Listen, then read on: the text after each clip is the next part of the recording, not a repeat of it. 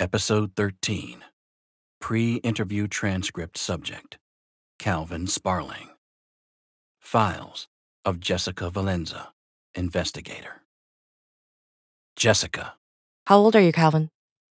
Sparling. I turned 65 just last month. Are you married? Children? Divorced. That was a long time ago. No kids. You said in your voicemail back to me that you participated in an experiment at the Paranormal Research Foundation in Denton, Virginia. You lived at Foundation House for 7 weeks? In the summer of 1972, I answered a classified ad in the Freelance Star. It said they were looking for young folks to take part in a paranormal study. Paranormal research was coming on big back then. Is that what attracted you to answer the ad? Were you interested in it yourself? Maybe. I don't know.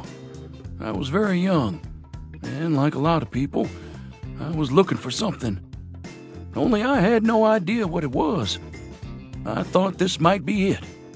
I saw myself as having an open mind and wanted fresh experiences. I tried LSD and was thinking about traveling the hippie trail and spending some time in India. I went through that searching phase myself. Yeah, I was a bum. Well, I guess it's lucky you weren't drafted and sent to Vietnam. Well, by then, the troops were coming home. The last of them pulled out while I was at the house. Oh, sorry. That's right. In hindsight, I wish I had been drafted.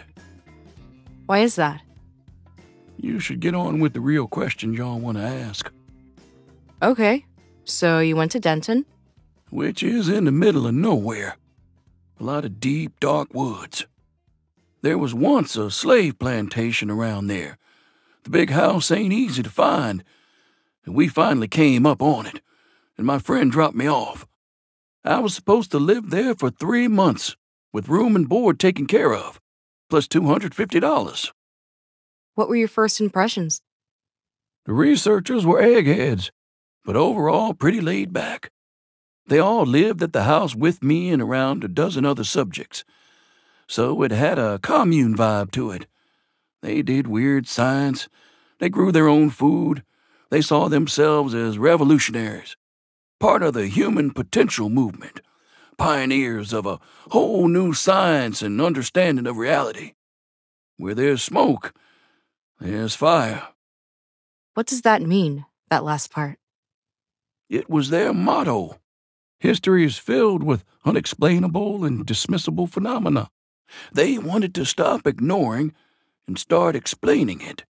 If they could explain it, they could control it, make it work for us. Us? People, humans. They wanted to change the world. What kinds of experiments did they have you do? A whole mess of things. They held up cards with numbers on the other side and asked me to guess what number they were holding. They had me stare at a gal in another room while they monitored her heart rate and so on. I figured I was good at staring because next they had me eyeball a string of random numbers produced by a computer and try to force them to go a certain way with my mind. It seemed kind of silly, but it was interesting. What else do you remember about these experiments? The Gansfeld experiments were pretty odd. I'd sit in a sensory deprivation chair with headphones and blacked-out goggles and talk out loud about what I saw in my mind's eye. What I didn't know at the time is they had somebody else trying to beam the image of an object into my head with their own mind, you know. Afterward, the docs would hold up 4 cards with images on them, a horse, an apple, that kind of thing, and asked me to point to the one that was beamed at me. We also tried it with dreams. In my case, lucid dreaming, as I can do that. Did it work? Well, the researchers didn't jump for joy or nothing, so maybe not. I was starting to wonder if they were really just studying blind chance. Later, I found out I did better than most, either through luck or something else. But you left the program early anyway. You quit. Yep, I did. Can you tell me why? At a certain point, the experiment stopped, and the docs let all but 3 of us subjects go. I soon figured out the experiments had been a vetting process to find a certain kind of subject, and me and 2 of the others were special for some reason. We were the ones who took part in the big one. Can you describe the experiment? The docs took me into a small room in the basement that they'd turned into a machine. Metal cylinders like columns stood against the walls, all wired together with thick cable. Something about introducing energy at different frequencies, they said. As for me, I sat on a chair in front of a table that was all shiny, made of stainless steel. On the other side, they put a freestanding mirror where I could look at myself. And that was it. What was upsetting, though? It doesn't sound all that... I ain't done yet. They turned the machine on. Okay. What happened then? The first umpteen times over as many days, nothing at all. The last time, I sat down and got ready to be mightily bored staring at my own face, and then the room started to hum. The machine made a lot of noise. Not this time. Yeah, they were loud, a kind of a whirring white noise, but this was something else. The air itself seemed to hum, the pulsing I could feel as a vibrating knot in my chest.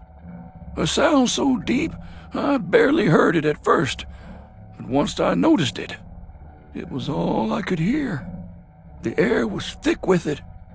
Everything went fuzzy, vibrating. My eyeballs shook in their sockets. My teeth. I wanted to yell at the docs outside to stop the experiment and let me out, but I either couldn't talk or couldn't hear myself. Gravity crushed me into my chair. I could hardly breathe. You were scared? No shit. I was scared. Oh. No, sorry about that. Anyways, all this was bad enough, but it wasn't the worst part. The worst was these feelings that came out of nowhere. I was scared shitless. Yeah, but it was more than that. I don't even know what to call it. Dread, maybe. Animal terror. A feeling I was not only being stared at, but that something stood right behind me, drilling holes into the back of my head. Okay. Underneath it was this emptiness. A sense I didn't matter. Nothing mattered. Like I was a lab rat about to get injected with cancer. Which is scary enough for the rat. But suddenly it realizes, oh, I'm just a rat. All along I thought I was important. But there are giants who don't regard me as important at all. That does sound terrible. That's when the table liquefied. What? The whole time I was staring at myself in the mirror, I saw my eyes bulging, my mouth open wide, a brownish yellow aura flaring around my body. I thought, if only the guy in the mirror would move, I could too. I could get out of here. But he just sat there. And that's when I didn't even recognize him as me anymore. Just some dumb, long-haired kid crying and pissing himself. Then he started to fall apart in the vibrations. He got even fuzzier, like he was breaking up into atoms. But a part of me just knew, I was finally seeing him as he really was, the way the universe does, unfiltered by human eyes. I suddenly didn't want him to move. I wanted him to stay put. I had a dead certainty he was going to walk on out of that mirror, and it wouldn't be good. Wow. What about the table? You said... Yeah, it started shimmering, like the steel had liquefied. Like you look at a fish pond and you know there's bluegill under there swimming around. Incredible. A hand came out of it. Jesus! An ordinary hand, thin like a woman's, reaching up from the steel tabletop. Not out of the steel. It was the steel. Like the metal had turned to latex and the hand was stretching it to its limits. The fingers played like they were tickling the air, waving hello. I didn't want to know. All I knew was I didn't want it touching me. I was the lab rat now, looking at the needle dripping with cancer. What happened next?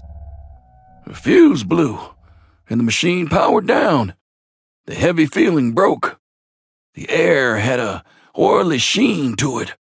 But otherwise, reality sort of settled back where it was supposed to be. I could hear myself screaming now. I'd puked all over myself, sitting in my own shit and piss, shaking like a leaf. Because at the end, the second hand had slid out from under the table and caressed my knee. What did it feel like when it did? Do you remember? It ain't something you forget. The hand felt cold and dead. At first, it was like a corpse's hand accidentally brushed me. Then a whole other horrible feeling shuddered through me. I thought I was dead. Again, I can't describe it. Empty, panic, corrupt. The words for it haven't been invented yet. What did the researchers do or say after the experiment ended? Oh, they asked me a million questions. I don't remember what I told them. I kept asking if they saw it too. Did they see it? They wanted to know if it communicated with me. What did it say? I couldn't stop crying. I was even barking like a dog at one point, but they were all grinning and excited. And one of them told me I'd made history. Said I was like the first monkey shot into space, making first contact. That's how they put it.